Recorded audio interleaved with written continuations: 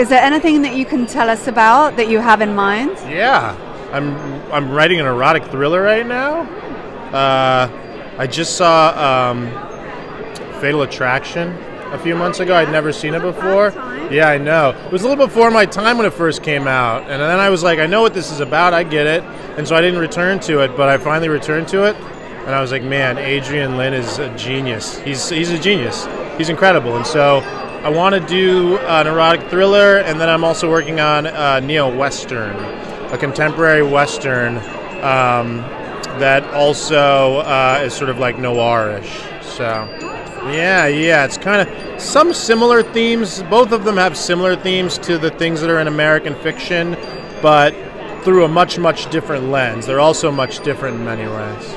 Anyone that is like your dream cast that you'd love to have in these projects? Oh God, so many actors I'd love to work with. I really love, I mean, I know that he's retired right now, but I love Gene Hackman. I really love Corey Hawkins. I think he's incredible. Brian Tyree Henry, I'd love to work with him one day.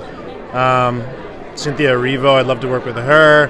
There's so many people that, I mean, the list goes on and on. I just feel, I'm just getting started, so hopefully they want to work with me.